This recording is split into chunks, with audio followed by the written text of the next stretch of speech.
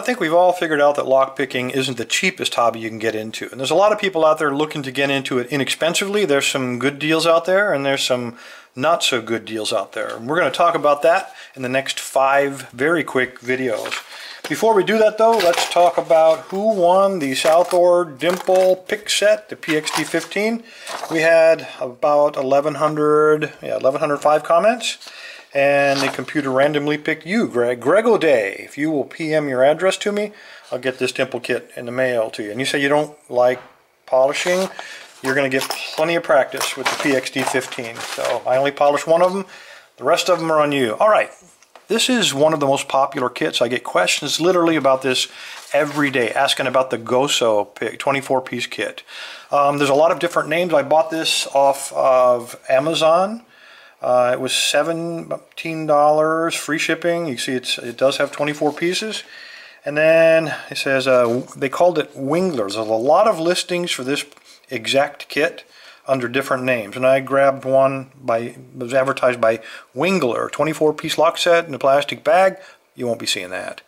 Locksmithing quality picks for deadbolt and auto car locks. And indeed, you do get 24 pieces. Let's take a look very quickly at one of the picks. They are plastic handles. It's kind of odd because it looks kind of like a bread knife handle where you'd hold it like that to pick it. But first of all, we don't hold picks like that. Secondly, the logo, and if you look at the pick, this is supposedly a half diamond. It actually needs to be held like that. So just ignore this. It's not an uncomfortable way to hold it, I suppose. It is rounded on the bottom, so it's a little bit ergonomic. I just can't understand why they shaped it like a bread knife. It works out to 74 cents a pick, and this, that's kind of what you get. You get a lot of overflashing. It's very light. When you move up to the pick, these are very, well, I'll tell you, it's 28 thousandths thick. So if you're looking to pick any kind of high security locks, this will not be a good choice for you. It's simply too thick. Many of the picks have odd shapes, and that's kind of what you see on this half diamond. This is nowhere near what a half diamond should look like. They have this gold color on it, and it's all the way around it, and it's simply been dipped in something that gives it that color. Beneath it is a very soft metal, so soft in fact that these things bend. It's almost like tin, very, very soft. These will not last you very long at all. These are also punch picks. They're punched out of a sheet of metal. If you look at the top of it, it was lying like this, and then when the punch struck it, it rounded off the top. So the punch itself isn't very sharp because it just basically rips the metal. And then when you flip it to the other side, I hope you can make this out, but over here on this side, it is very, very sharp. There's literally a razor edge.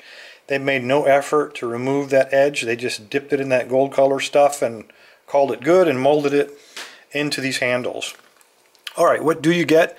You get, well, what you see is what you get. You get a whole bunch of hooks. You get a total of 5 hooks. They're virtually identical. Only I think one of them has a slightly deeper hook on it. The rest of them are almost all the same, but fairly typical. There's a lot of overflashing. You can get a razor and cut all that stuff off if you make the mistake of buying this kit. You get one of these that has a little notch on the tip for grabbing the pin, but you can see that is nasty. That also is very, very sharp. That glob of ripped metal on the end.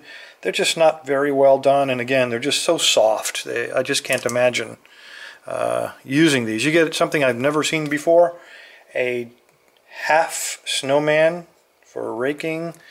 Probably the only useful pick in this whole kit would be this one. This is for raking dimple locks. If you can find a keyway large enough to fit this in, I've used one of these before when I bought an earlier version of this kit. In fact, I threw the rest of the kit away. That's the only one I kept. In terms of car picks, these are quite oversized for fitting into any US car locks, but we'll take a look at them. Again, same type of metal. You get this weird looking, if you want to cut wood, go out and saw some logs, this thing is sharp enough to do it, some kind of rake. And then you get a variety of other things. I'm not even sure these have names. Some of them are quite similar, in fact many of them. For example, this one, it's the same pick, it's just one of them has solid tips and the other one's got it filed out on the other side. These are double rakes. Can't imagine these would fit, at least in any of the cars parked in my driveway. And then on this side you just have a variety of different rakes. I don't think any of them are any better than any of the others. In terms of tension tools, you get something for shutter locks. It's spring loaded. This is a very strong spring steel. Oh, well, I don't know that it's spring steel, but very strong tension on it. You have to really squeeze it. And very wide on both ends. I can't imagine that once you squeeze this, put it into a keyway, they are so thick they're going to use up most of the area that you need to work in. You get 2 Z-wrenches. Again, they're identical. One's just slightly longer than the other. And then the other tool is this tension wrench. This is probably something I might keep. This one actually would work, but the others not so much. So anyway, I know everyone wants to save money. I know you're looking to get into the sport very inexpensively, but if you make the mistake of buying this Goso pick, which by the way I'm going to declare as junk, it will not last you. The tin-like metal tips will bend, and through metal fatigue they will break in a very short time, and you'll be left with nothing but these plastic handles. I urge you, do not invest in these. Instead of spending $17 on this kit, I would really rather you spend that $17 and get 2 or 3 high-quality picks so that you'll be able to learn from them. They'll last you a lot longer. Tools are what you don't want to cut corners on, guys. And this manufacturer, Goso, cut a lot of corners. Every corner possible has been cut.